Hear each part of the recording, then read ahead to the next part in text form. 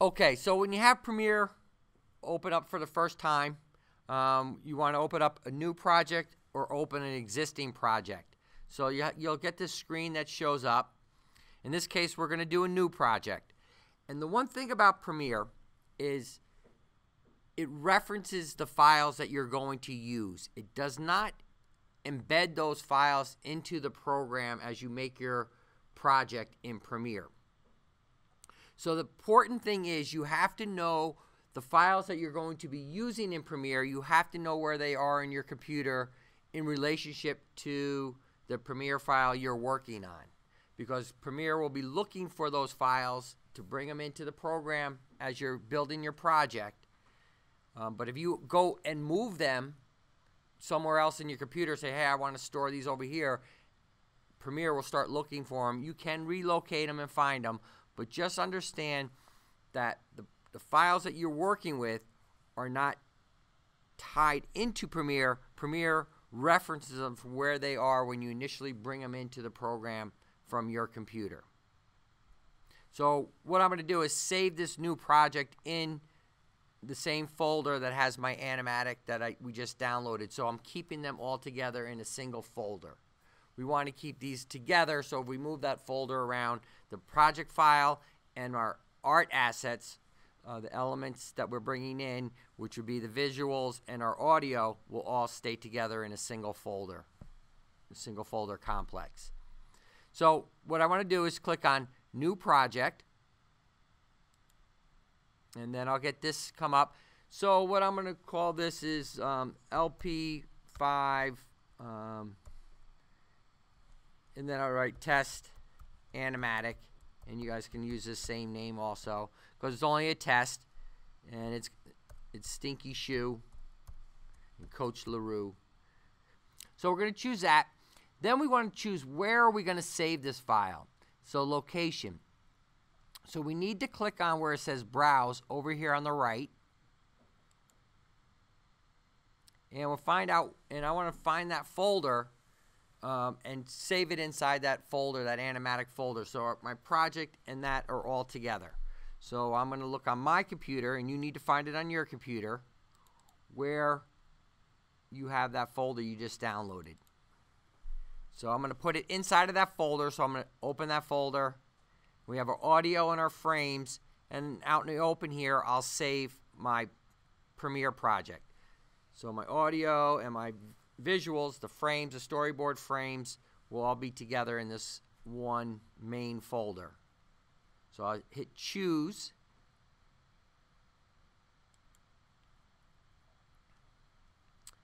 And then I'll say, and the rest of this, the default settings, we don't need to change any of these other settings. We'll just leave those the same. So the first things that we changed, we named it, and then we chose where we want to save it. And that is important, that you do choose where you want to save your Premiere project. You want to be very clear where it is on your computer, and it's going to be in relationship to the files that you're going to import into the project. So hit OK. We get our interface comes up. And what we have is kind of broken up. We have our source. If we're looking at files, we'll get into this a little deeper. Premiere, I said, is a robust program. Today, I'm just going to show you how to work it for doing our Animatic. And then up here, the program, this is going to show us what our output image is going to look like. Over here, mine is set on effects. If you're not seeing it, you want to go to where it says Project and click on that tab. Over here it says Project. And this is where we're going to import the files that we want to work with. In this case will be our storyboard frames and any audio files that we have to bring in to match up with our storyboard frames. We're going to import those in to Premiere. So when you do that in Premiere, you don't open files into Premiere, you import them into Premiere. So we're going to go to where it says Premiere-Pro, and then we're going to go File, and instead of Open, we're going to look for Import down here about 3/4 of the way down. So we're going to import our files, so we click on the Import, And now we need to find, and because I saved it in this folder, it brought me right to where my other files are. So if you did like I did and saved it in that main folder, you'll see Stinky Shoe Audio and Stinky Test Frames. Very appealing names.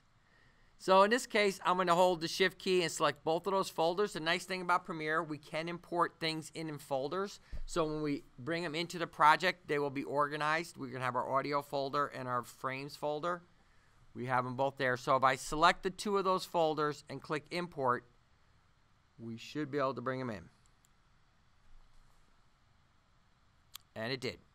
So in my project window down here in the lower left, you see that it brought in the Stinky Shoe Audio and the Stinky Shoe Frames. So what I'm going to do is where it says Stinky Shoe Frames, or Test Frames, there's a little triangle to it. I'm going to click on that triangle to open up that folder. Shows me the contents of that folder. And it is important that you do number your frames in sequential order when you are saving them off. So in this case, I got 1 through 8. So we don't have too much to do here, but we have it. So I'm going to select the first one, hold my Shift key, and select the last one. So what that does is select everything between the first one I clicked and the last one. So I have all 8 of those files selected. Okay, so now that we've selected these files, what we're going to do is take them, and when you grab them, so they're all selected, grab them by the icon. So that little icon to the left is Stinky Test 1, 2, 3, that icon image, and we're going to take those and drag those so where it says drop media to create a sequence. And what it did is created a timeline for us. So the timeline wasn't there. There's other ways to create this timeline, but this is going to be our most effective way. So I wanted to bring it outside of that folder. It just took a little bit to find that right spot without dropping it in a folder. But I'm going to name it. I'm going to call it my Stinky Test. And if I double click on that, I can rename it. Instead of saying 08, I'm just going to call that Animatic. And what that is I created a sequence. And this icon shows that we created a sequence. It made it the exact size of my images that I started with. Mine, in this case, it's telling me there's 720 by 540. So I made it more of a traditional 3x4 format. But I renamed it. So there we have that as my sequence. What it did, along the top, we have our playhead, our timeline indicator, this blue arrow here. As we move it across the timeline, we see that it put in all the storyboard frames in a row. We can hit the play button, and it plays it. By default, it puts in each picture for 5 seconds. So that's a default feature, and we're going to shrink and lengthen those images to match the audio that we have. So let's see what we have here, so I don't have to play the whole thing, but you can see that that's what it did. So I want to match it to audio. I have the audio in my audio folder, so I'm going to open up my audio folder, and the audio I want is GA Leica Scene 4 09112.wave. So Premiere could take in WAV files, or it could take in MP4 files, or MP3 files, excuse me, MP3 files it could bring in, MP4 movie files, it could take those also. But as far as sound, it could take in an MP3 or a WAV file. With this file, I'm going to grab it again by the icon, and you can see it's a waveform icon. And if we look at our timeline, we have a V1. That's our video. By default, to put it on video number 1. We have multiple tracks. We have V2, V3, and we can add up to 100 tracks of video if we want to. Layer different things up as we go by clicking and adding a track. We don't need to do that now, but our videos are located on the top area of our timeline, and then our audio tracks are on the lower level. So we have A1, A2, A3, and again, we can add more audio tracks if we need them. So by default, it gives us 3 video tracks and 3 audio tracks to work with. And because we're bringing ours in separate, our videos, these still frames don't have audio associated with them. Some movies will sometimes, so when you bring a movie into the timeline, it will put it into the video and audio at the same time. But for this, we need to bring our audio in.